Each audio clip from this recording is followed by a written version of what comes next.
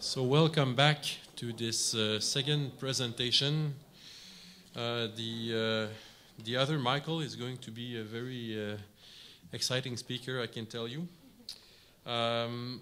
Michael has been the executive director of the American Hardwood Export Council since 1999. So for everyone who has been following hardwood markets globally for a while, AHEC has been probably the leader in innovative marketing campaigns and progressive marketing. So I'm glad to say that we are lucky and fortunate to have him on board, maybe to discuss a few of his secrets.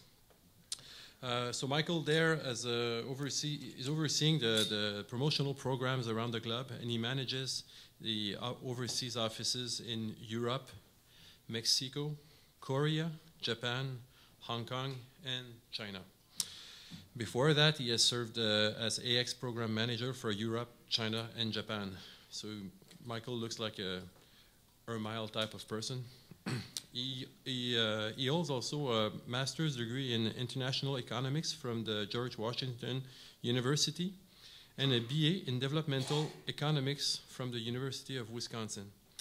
Before joining AHEC, Michael has served as a consultant on the international education and travel programs for the National Geographic Society, so you'd better have good pictures, and the Smithsonian Associates. And the last one, Michael, is puzzling me to the point where I'm wondering what you are doing here. Michael has spent several years in Seville, in Spain, teaching economic courses in English and Spanish for the University of Wisconsin, and go figure, he has chosen to come back in the trade of lumber.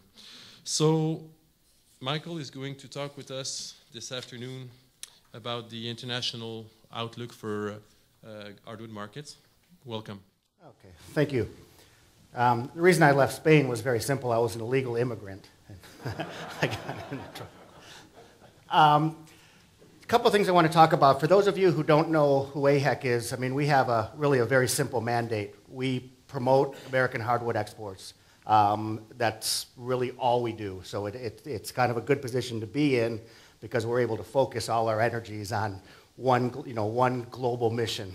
As you mentioned, we do have offices around the world, but we also have staff on the ground in a number of countries. Where you see the blue here is where we have full-time consultants on the ground, but not brick-and-mortar offices that, again, are there to help carry out the marketing programs.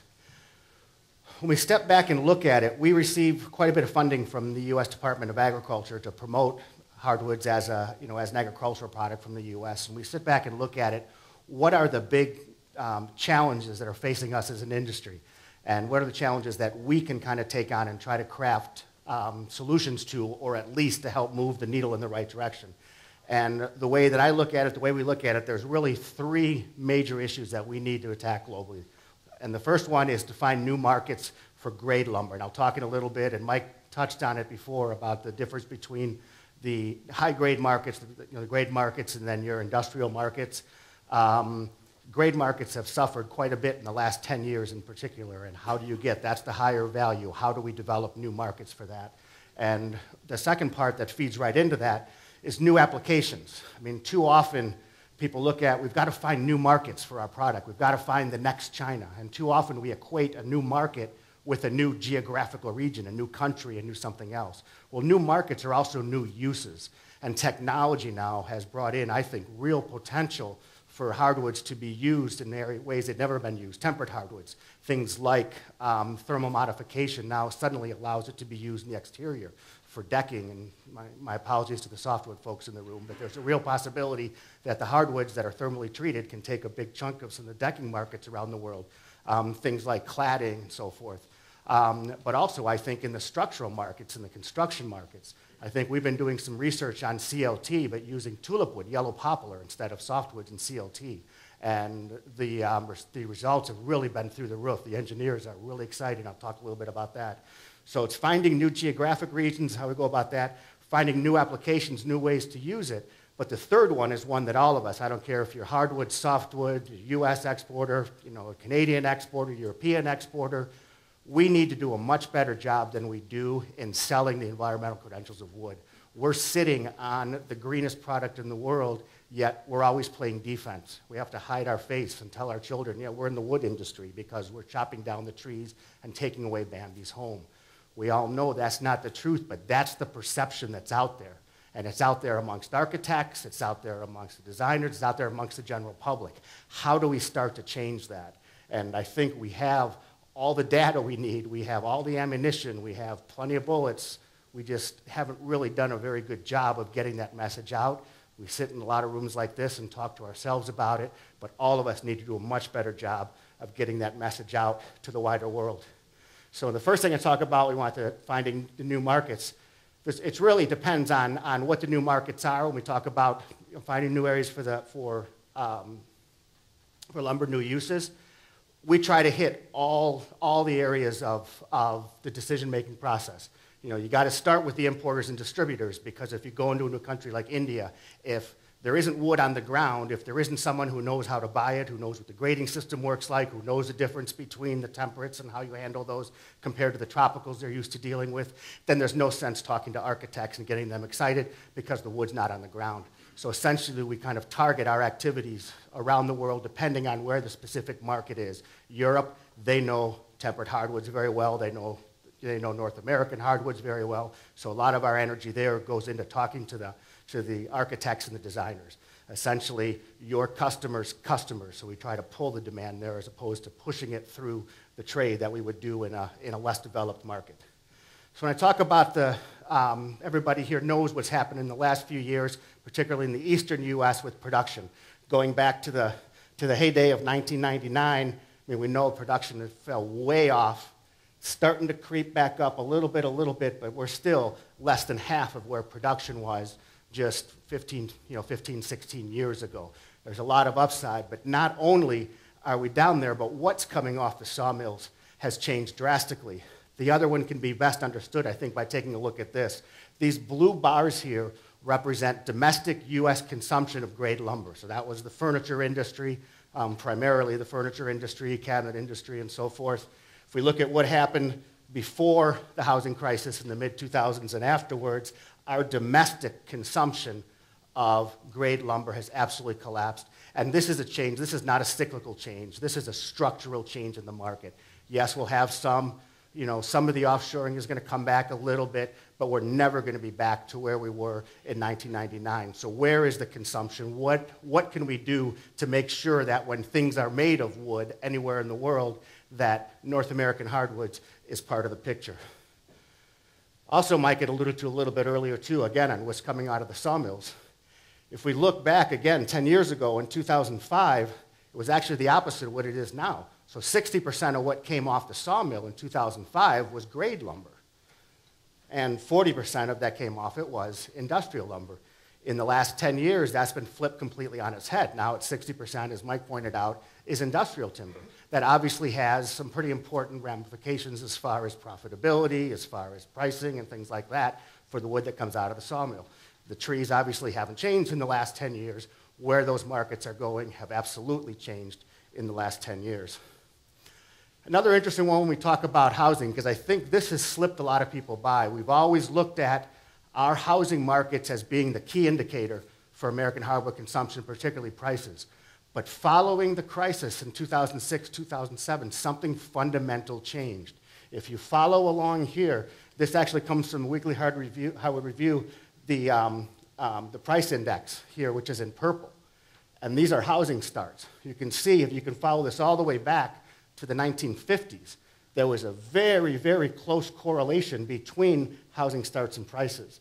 But after the crisis in the mid-2000s, the housing crisis, something happened. Something changed. Housing prices remained low, but we saw this huge spike in hardwood lumber pricing index. So what is it that decoupled the domestic housing market from lumber prices? And I think very simple, it's exports. That's the answer to that question. Exports came in and became a bigger and bigger piece of the puzzle. The U.S. is by far the biggest exporter of hardwood lumber in the world, but prior to, this goes to 2014 because we don't have the 2015 numbers yet from the rest of these countries. We know we were down a little bit in 2015, but it was still the second highest ever for U.S. hardwood exports. But compare the growth in the previous 5 or 6 years in the U.S. to any of the other major suppliers. And also take a look at a couple of these countries moving forward, Indonesia, Malaysia, Thailand, because these are countries that are big exporters, you'll see in a second in their own right. The fact that they're coming on to become big importers of American hardwood, I think says an awful lot about changing tastes in the furniture industry around the world. So we all know that overseas markets are becoming more and more important, but I don't think people really have a handle on exactly how important it is. This graph, and it's a couple years old now, but I think this really jumps out at you. This is a graph that was done by the United Nations talking about middle-class consumers around the world. Where are the middle-class consumers? And middle-class consumers by the United Nations means, you know, household income of $25,000, which to us doesn't seem like very much, but it is in most countries around the world about the area where you start to have your own home, where you start to have things like furniture that you buy yourself, that you start to, you know, perhaps put some flooring or something. Where is that happening? And overwhelmingly, it's the developing countries. You've had going from below poverty to above poverty in the last decade in China, 500 million people, almost double the US population. Just in 10 years has moved from below the poverty line to above the poverty line. We have never in human history seen anything like that before. Never seen anything like that before. And that's why when we start talking about markets moving forward and talking about China, I think it's a market that's really not very well understood in the US. We still tend to look at it as it's just a screwdriver factory. We're sending raw materials. They're making finished goods and sending it right back out. 10, 12 years ago, 15 years ago, that was definitely true. Now it's domestic consumption in China that's driving things, and I'm going to talk about that a little bit more moving forward. When we talk about the largest importers in the world, it's even more striking than it is when we talk about the largest exporters. I mean, look at China bringing in all of that wood.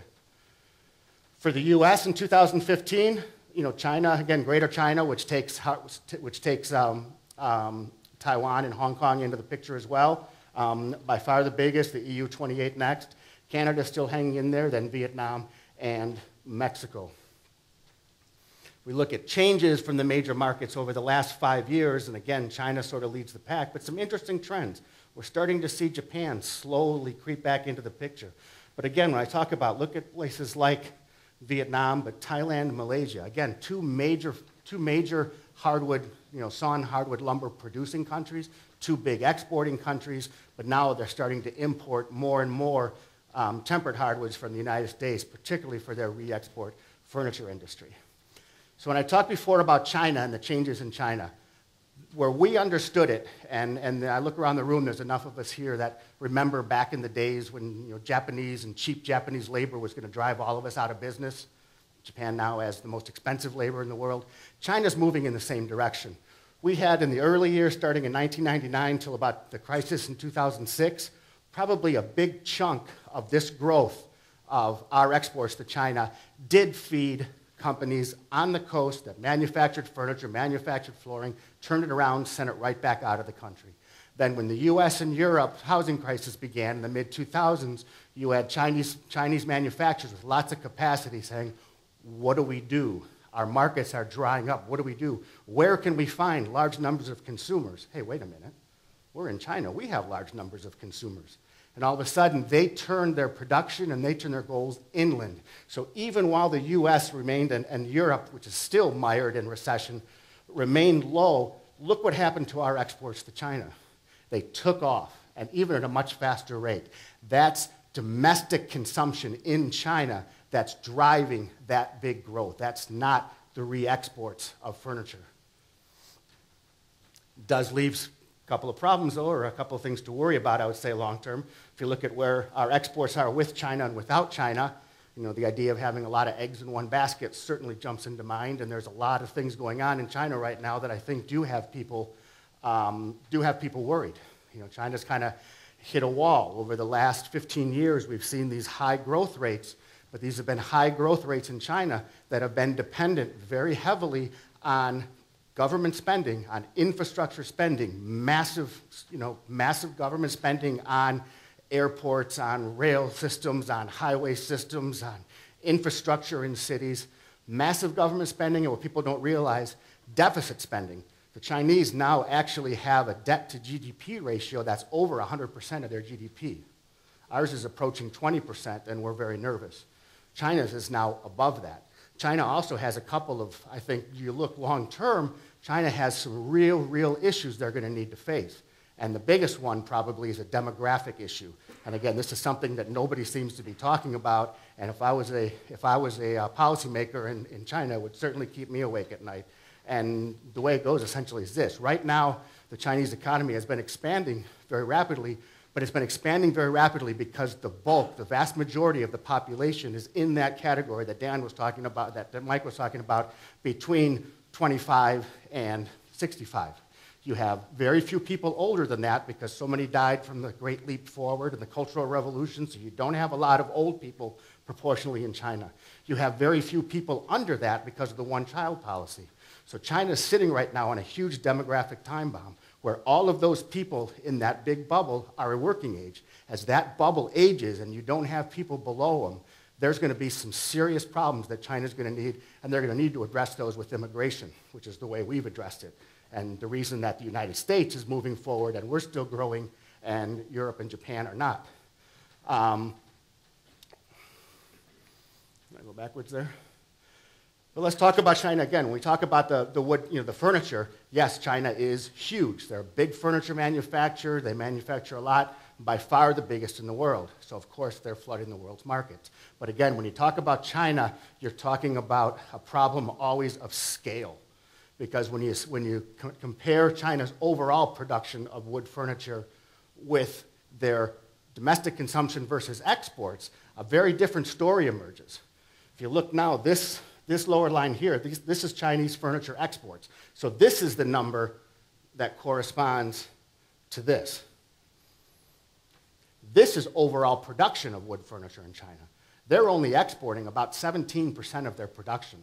You compare that to all of the other major furniture manufacturers in the world. Italy, in its heyday, exported about 93% of its furniture. Canada, I don't know what your exports is. It's got to be around 90% of the wood furniture made in Canada is exported. Poland, it's above 90%. China, at 17%. The rest of that is being consumed domestically, and that's the part of the equation that I don't think we understand very well, certainly in the United States.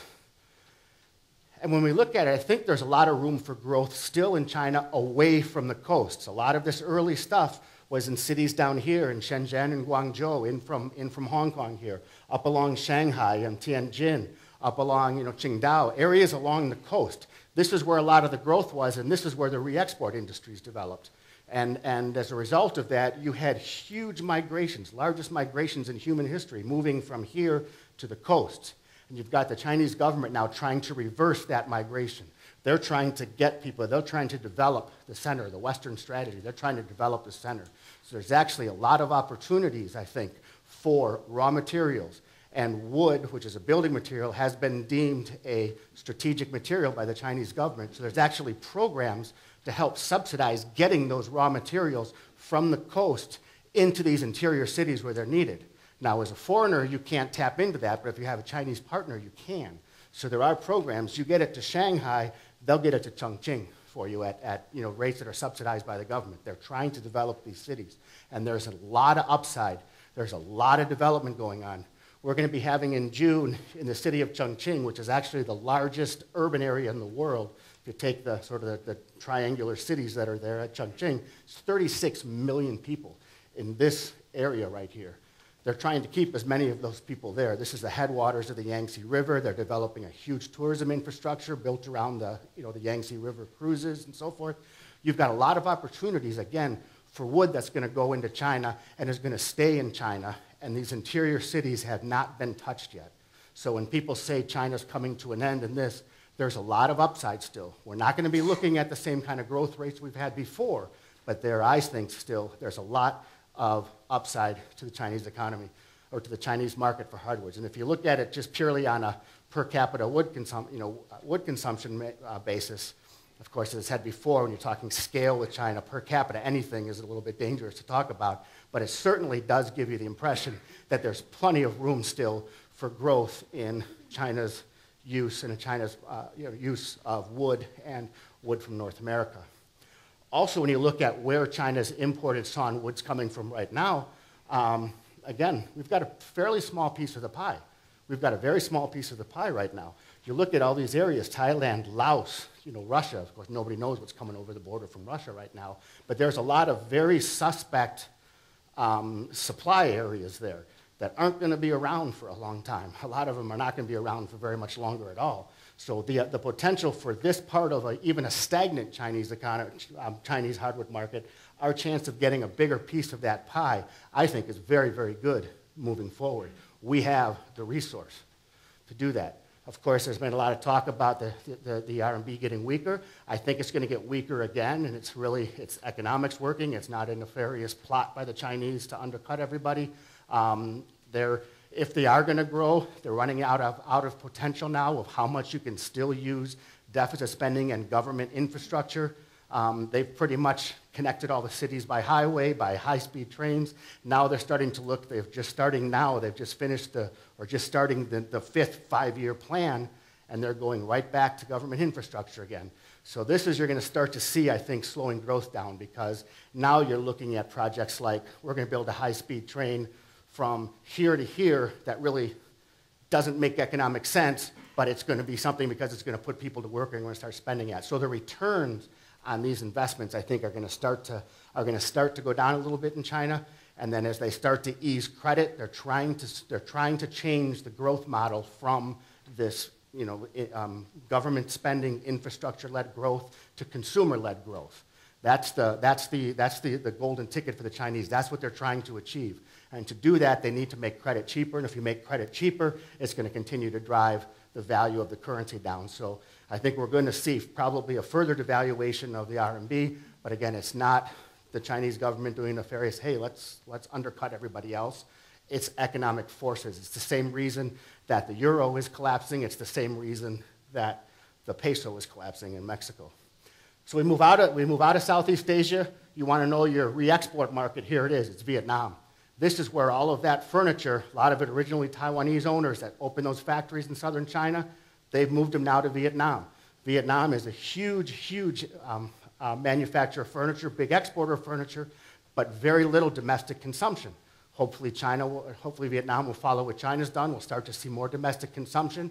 I think there's some good opportunities there. And I think we might start seeing this big burst of re-export furniture is probably going to move to Laos or Cambodia or Myanmar. There's always going to be cheaper labor somewhere else.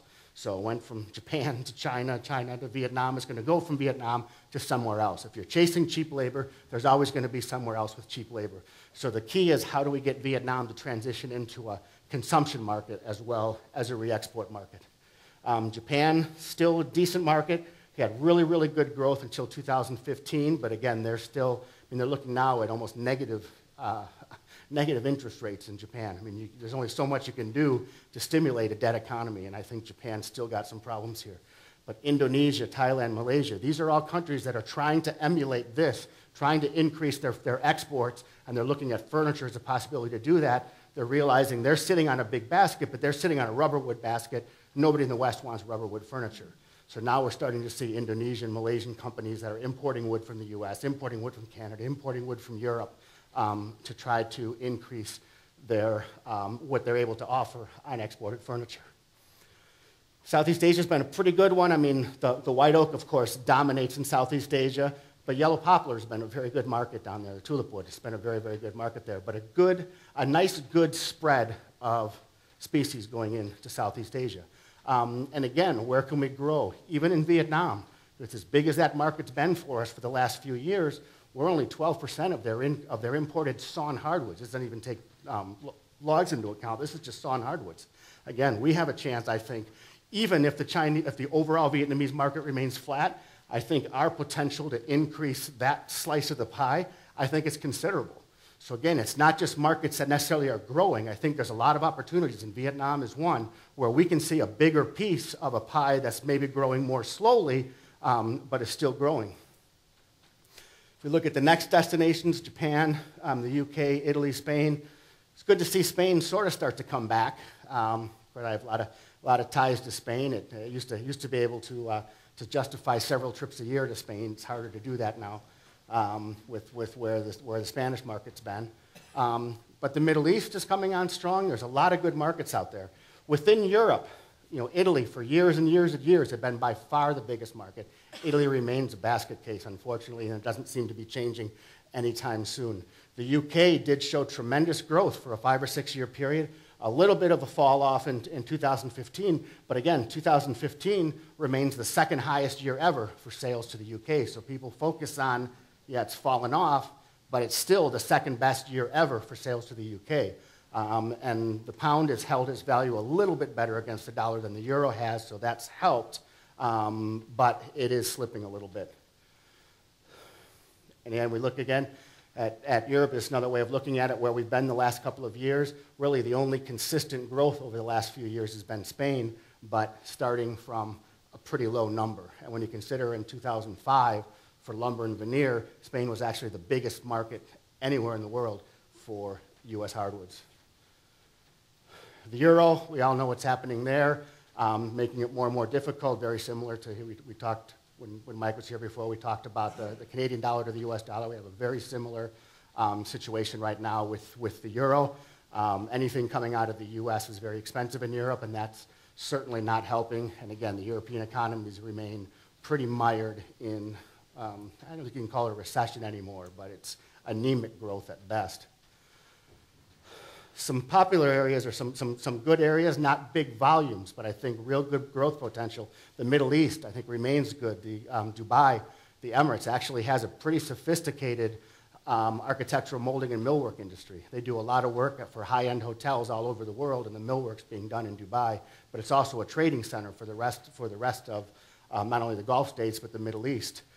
Turkey, very sophisticated furniture industry. Very, very good market in Turkey moving forward. Saudi Arabia, Pakistan. Look at Pakistan the last several years. Difficult place to do business, but they'll come to the Dubai Wood Show. They'll come meet with U.S. guys.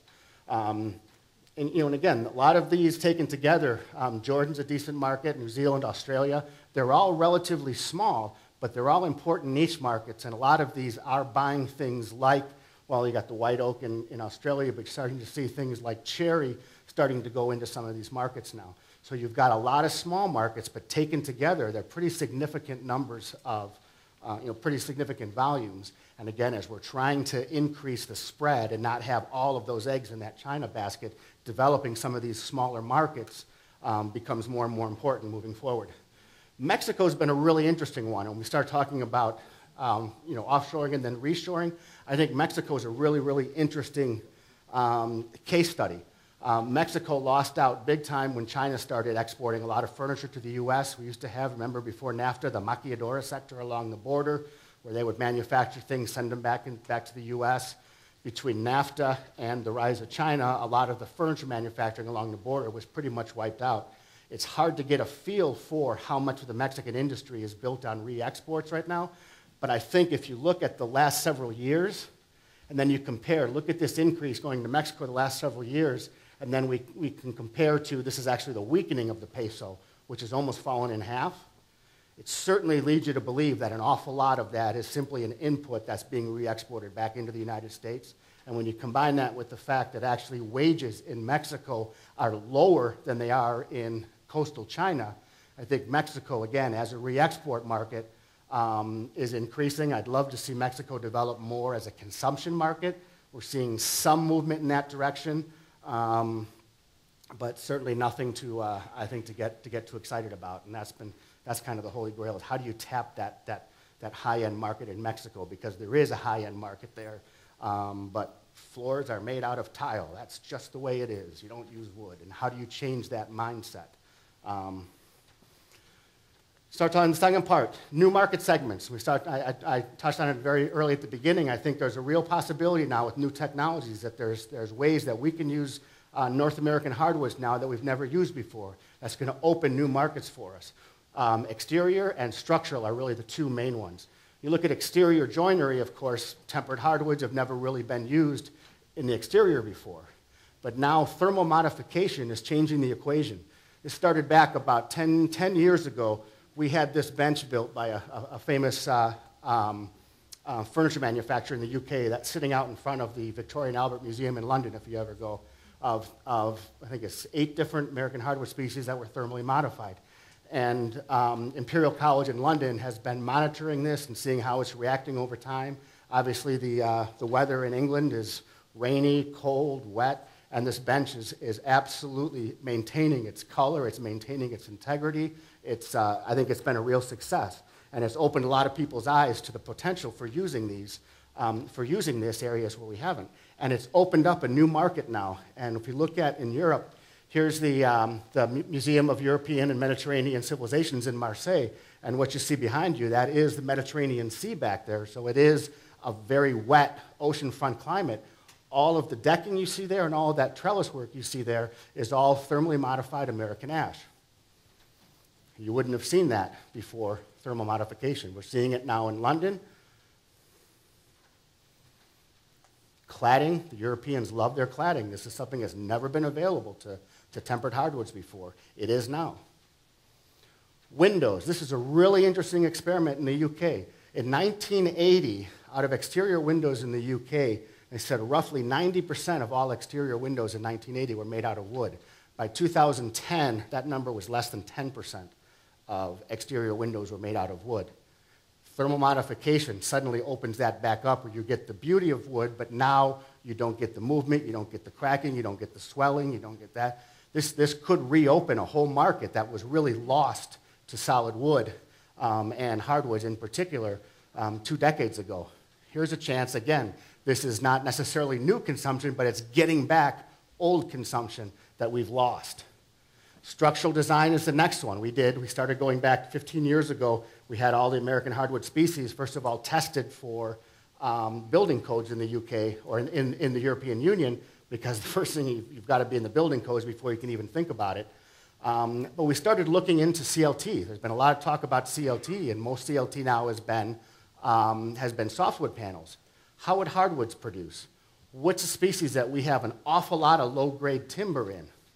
Tulip wood, soft maple, yellow poplar, tulip wood.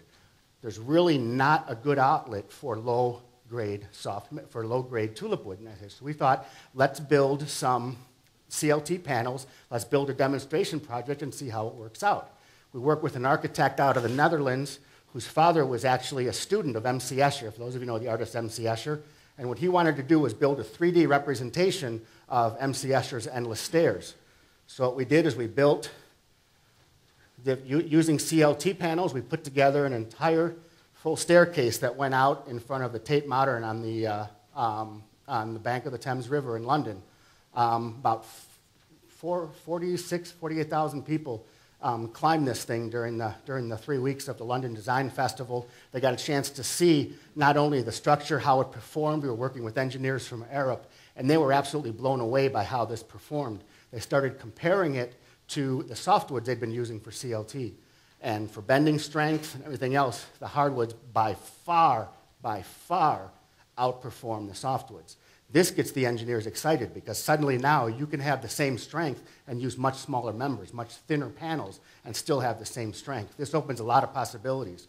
We're going to be doing this year in the London Design Festival a full size. We're actually going to be building a building in King's Cross using full-size tulip wood CLT panels. So more on that. You'll start to see it in the press later. And this, I think, can be changing. And this is where we start to morph into the whole environmental messaging. Because when you talk about building out of wood and the potential to build multi-story buildings out of wood, not just 2-story homes or 3-story homes, but multi-story homes out of wood, multi-story buildings out of wood, CLT allows you to go up 9, 10. I think Australia, they've got a 16-story building that's going to be going up in Australia made out of CLT. And then when you start looking at the environmental impacts of that, this was an interesting one in London. Okay, this was completed. This was one of the first using CLT. But 4 carpenters produced this building rate of 1 story a week. The building weighs 300 tons, which is a quarter of the weight of the similar building with either concrete or steel. So that, of course, has important implications as far as how deep the foundation needs to be dug, how long it takes to do it, and everything else. But look at this last one. This building saves 306 tons of carbon compared to the exact same building made out of steel frame or concrete. When you start looking at the amount of building going on in the world and people worrying about what are we going to do about carbon, what are we going to do about this. Here you have not only where it uses less, but it's actually sequestering carbon the whole time. This can open up a whole new world for building. And again, we tend to look at in this industry, for too long I've heard this industry talking about environmental movements and environmental groups. That's just the greenies out to get us. They could be our biggest allies on this.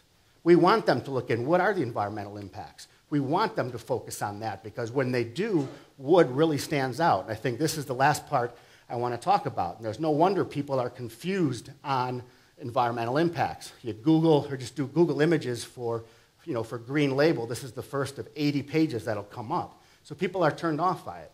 And at the same time, we are dealing with the perception that wood is scarce. We can't cut down trees. Everybody knows trees are disappearing, but they're not disappearing. And this is where we have the facts to show they're not disappearing, but we talk to ourselves. This is not well known. All the school kids know about the 50 football fields a second or whatever ridiculous number they're using now of tropical forest disappearing. But actually, the temperate hardwood forests are not only not disappearing, they're actually increasing too quickly, which I'll talk about in a second. But look at the day. Between 1990 and 2000, we had 21 billion cubic meters of additional growth in the global temperate hardwood forests. Okay, non-tropical. This is temperate hardwood forest. 21 billion cubic meters net increase. That's enough to build a solid 1 meter high wooden fence from the earth to the sun and back. That's the increased wood, not the total wood stock. So that's just spending your interest. You can have that much, or build that same fence 7,500 times around the equator. That's your additional wood that grew in that decade. And it actually accelerated in the next decade. So 2000, 2010, we looked at 1.3 billion cubic meters a year of additional wood in the world's temperate hardwood forests. That's enough to build 58 million two-story homes every year. That's what, 10 times the global housing starts last year? And that, again, is just the increase in the wood. That's not spending your principal. That's just spending the interest. The wood is there. In fact, there's cases now, we've got a good chunk of that is in North America, the United States. In fact, we're responsible for about half of that on the hardwood forest. But you've got the point now, when you think about the implications of this, you have the United Nations saying their biggest concern on the U.S. hardwood forest is that we're not cutting it fast enough. It's not that we're cutting too many trees, we're not cutting enough trees. This message doesn't get out there. And why is that a problem? Okay, 2.4 to 1 is our growth to removal ratio. But look at that last number, mortality in the forest of 109 million cubic meters that we allow to die in the forest. Now, I'm not saying every single tree that finds, obviously, dying trees is part of the ecosystem. It feeds everything else. We're not going to bring every tree. But there is certainly room to increase harvesting levels in the United States.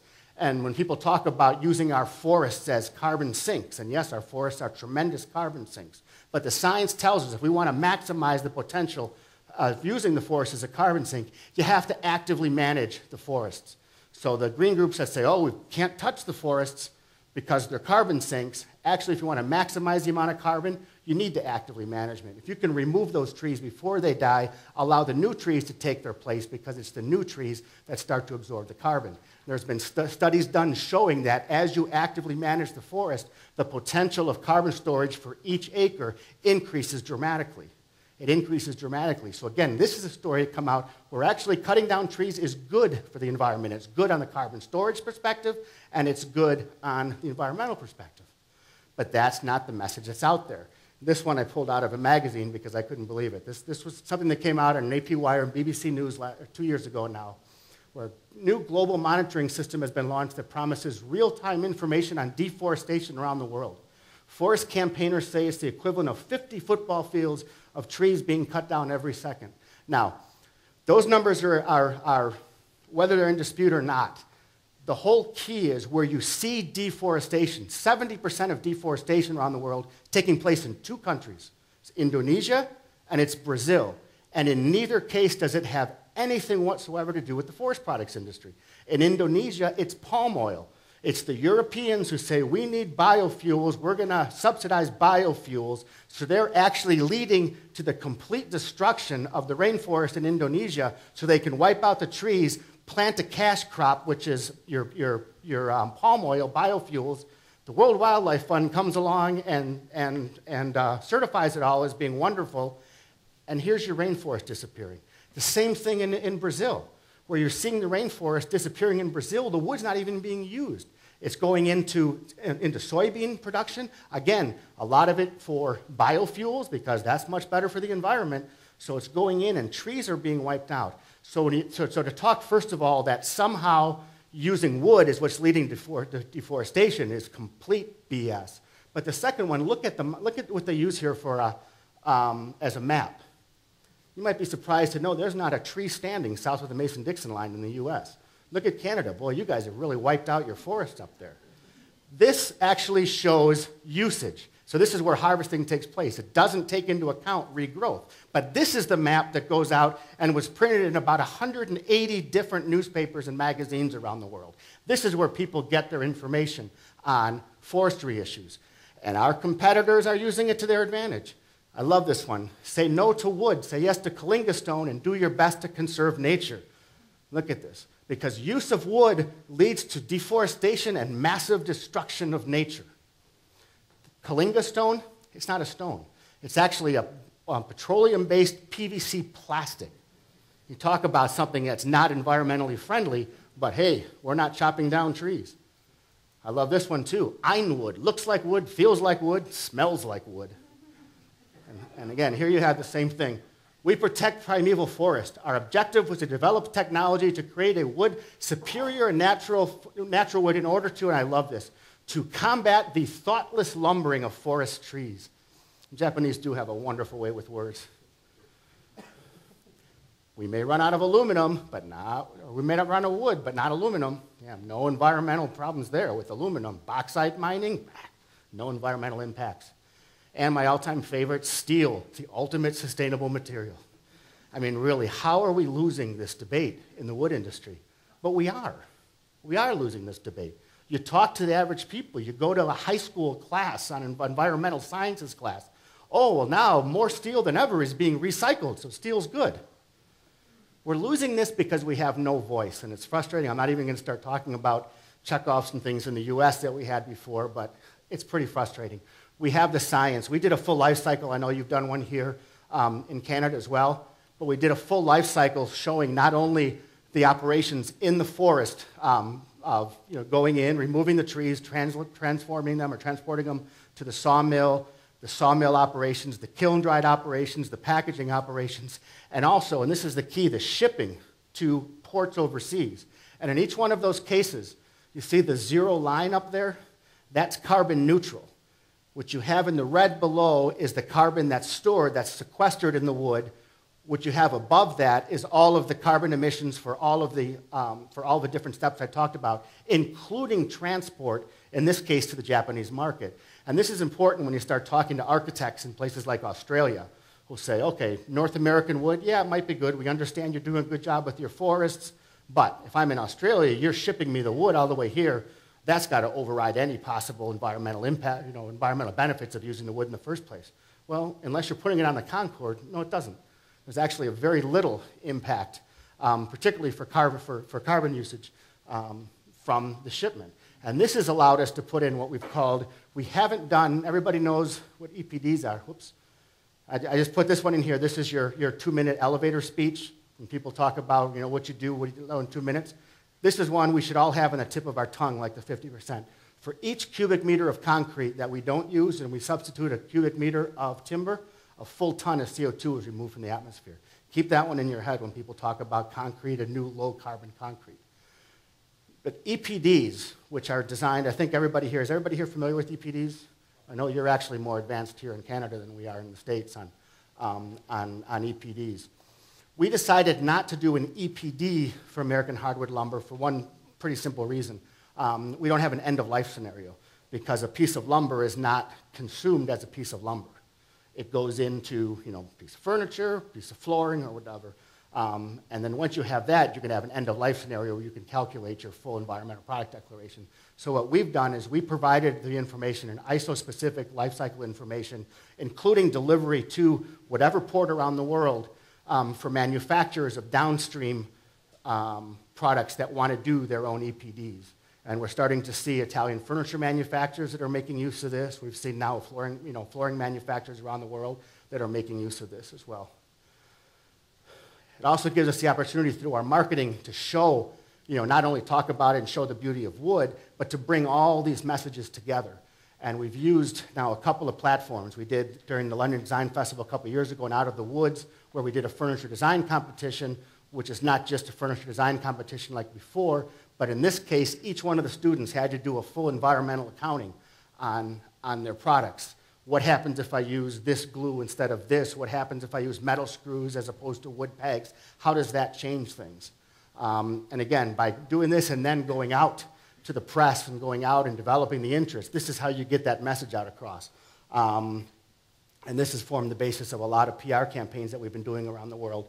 The same thing with the stairs I talked about earlier.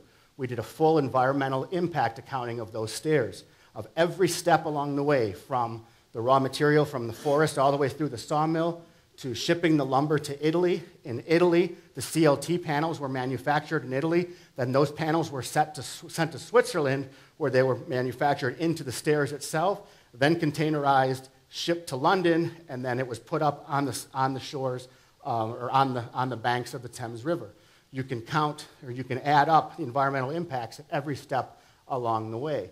And when you look at it, some pretty interesting results. The first one is, and I can't say the end of life because we don't have an end of life yet, but as it sat there, the structure had a negative carbon footprint. There was more carbon sequestered in that wood than that was used in all of the steps involved in that process. No other material can make that claim, not even bamboo. Bamboo doesn't even come close to being able to make that same claim. Only wood can do that. Whoops. The second part that was interesting, the largest single contributor as far as carbon emissions for that entire project were the concrete footers we had to put on the ground to hold it, and those were done locally. That added more to the carbon footprint than all of the other parts of it combined. And the third one, and this is where it starts to get interesting, because as we sat there and people climbed up it and looked and they said, yeah, this is great, and it looks nice and it's pretty, but how many trees did you have to cut down to make this? And this is where we need to change the debate. This is where we need to change the conversation from how many trees did you need to cut down to how quickly are those trees replaced.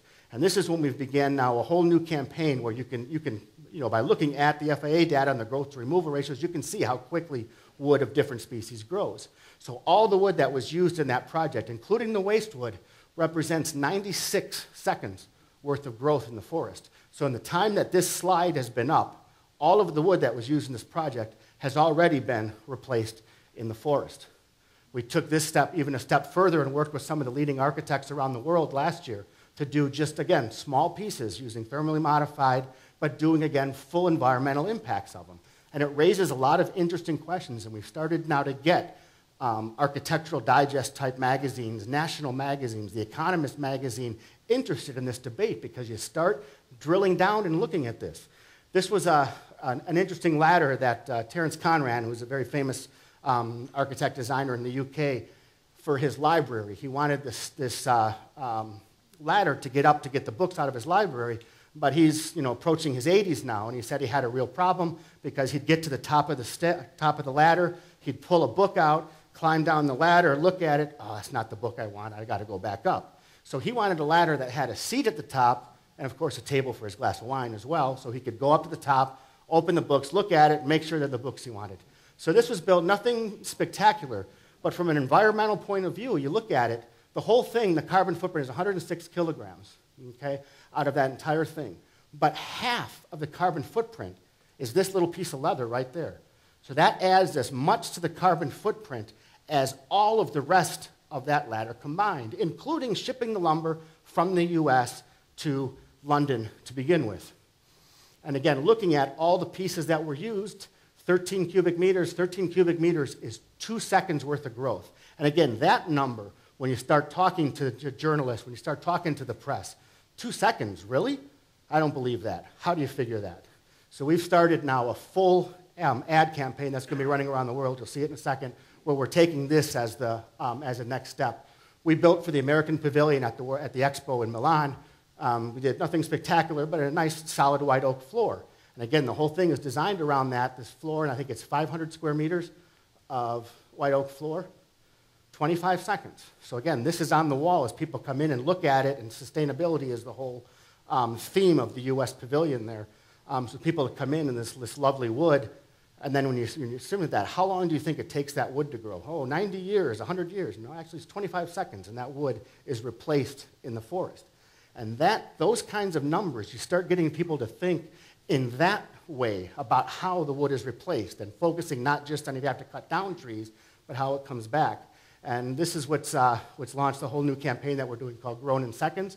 If you get a time, there's both for for your iPhones or for the computer. Go on growninseconds.com and play with it a little bit. It gives all different projects, talks about the environmental impacts of it, and talks about how long it takes those things to grow in the forest. One of them, of course, this was made out of ash, but out of the thermally modified ash. And that's it. I'm going to end with that, and love to take any questions, but I know we've got the cocktail hour coming up next, so I don't want to stand in the way of that. Thank you all very much for your attention.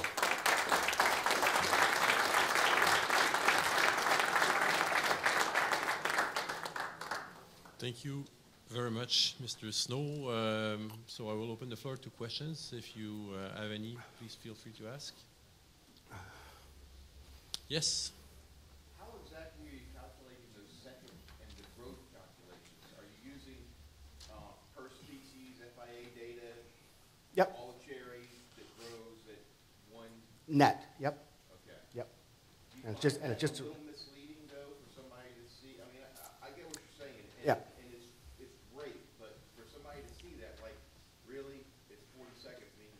Well, we went back and forth on the best ways to present it, and actually in a couple of the areas where we've translated, like when we went into translating into Chinese, actually the character they ended up using was replaced in 40 seconds. So there was that discussion, but essentially what we're saying is this amount of wood is grown net, and so net of mortality in the forest in this much time, and it's explained on the website because it has come up. But we wanted to be provocative. We wanted people to go, oh, what does that mean? And we want people to look into it. Because the more people look into things, and what are you talking about? It's carbon negative, that big piece of staircase there, and it's been shipped all over the world. How can that be carbon negative? We want people to look into it.